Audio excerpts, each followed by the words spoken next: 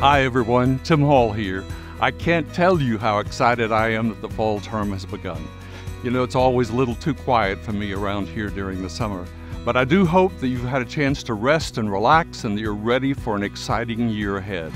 I'm looking forward to several welcome back events this month and seeing you all at our annual Founders Day Festival on September 24th on the Dobbs Ferry campus.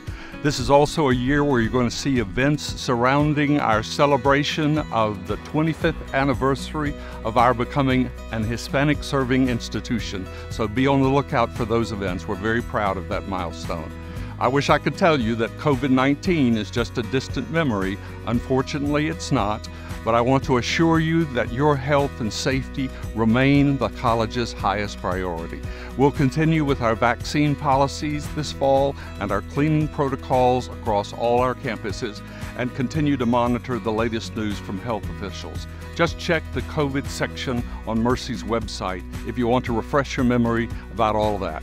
Thank you for your continued commitment to helping to keep your fellow Mavs safe. I'm wishing you so much success this fall, and I'll see you all soon.